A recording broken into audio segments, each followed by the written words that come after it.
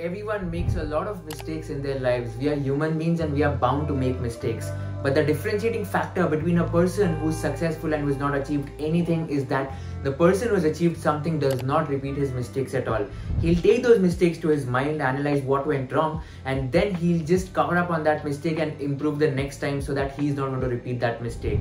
And at the same time, he's accepting the mistake that he's done something wrong and is not going to do that again. So as I quote, that making mistakes is quite easier than accepting it.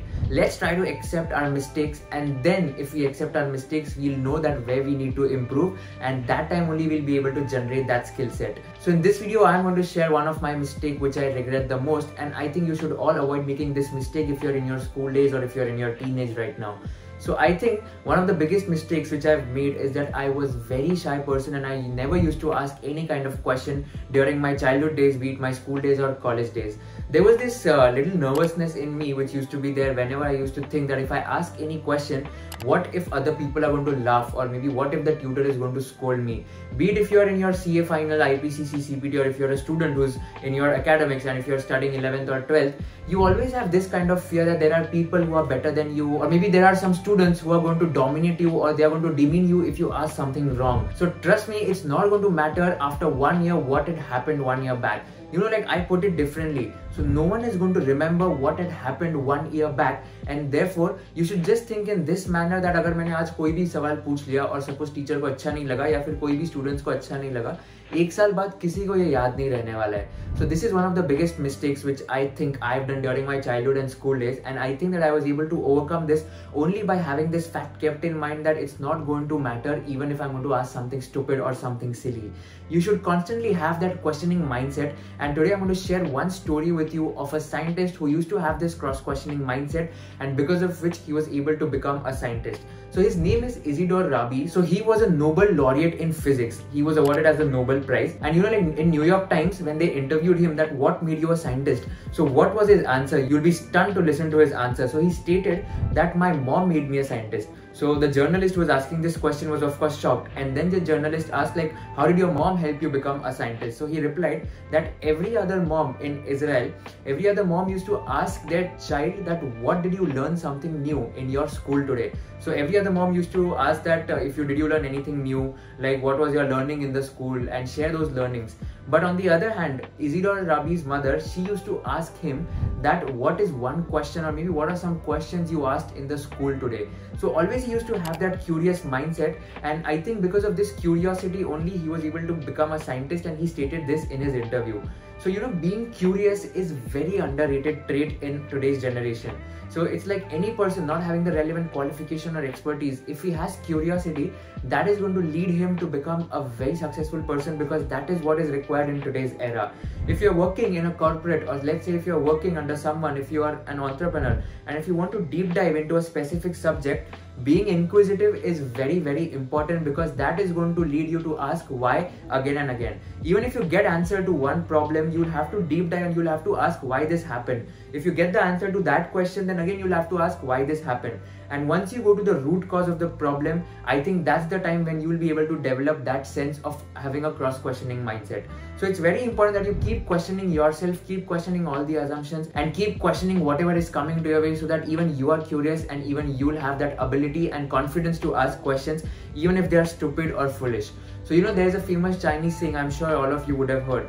The person who asks a question remains a fool for 5 minutes, but a person who does not ask a question remains a fool forever. So I've regretted so many times after the class. I used to think that even after costing class or direct tax class, I used to have this one question in my mind which I used to think, यार ये मैंने पूछना चाहिए या नहीं पूछना चाहिए.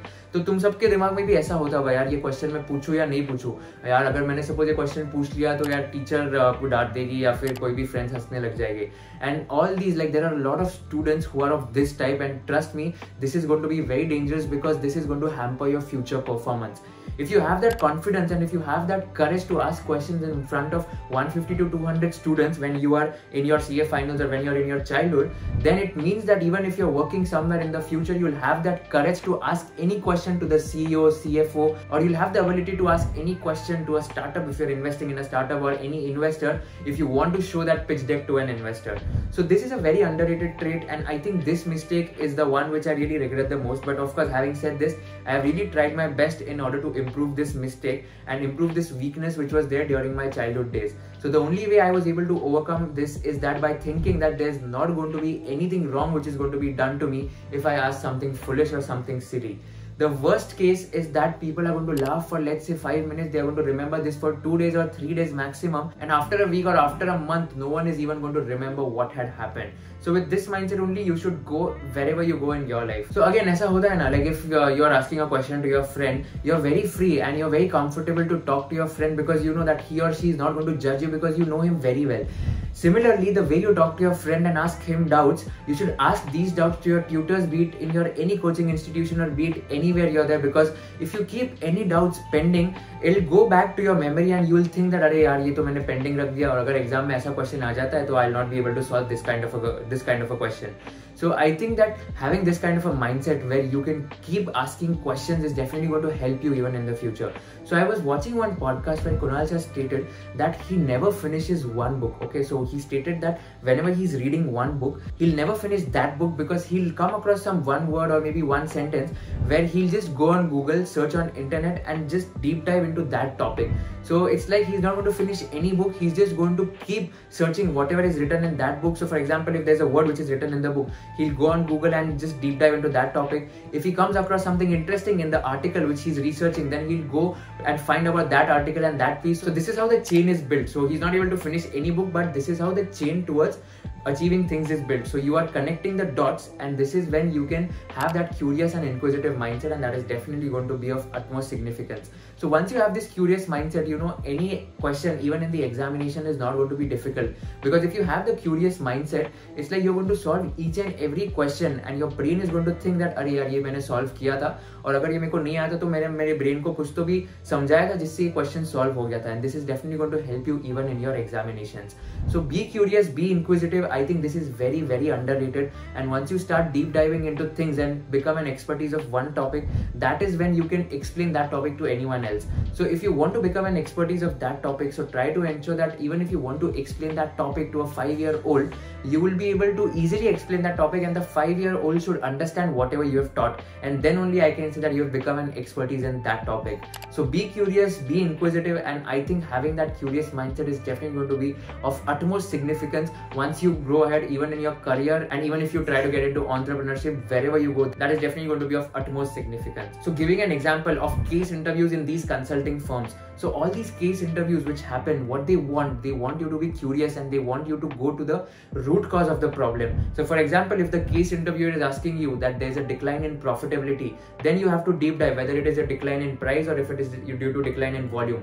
If it is due to decline in volume, then what are some of the factors, whether it is due to production, like there was some supply squeeze, whether the demand fell, or whether there's any other external exigency which happened. And then if there's supply production short, then you have to ask why would that happen? Why would the production have it stopped? Or maybe why would there have been a decline in the production? So once all of these are in place, then only you go to the root cause of the problem, and then only you're selected in all these consulting firms.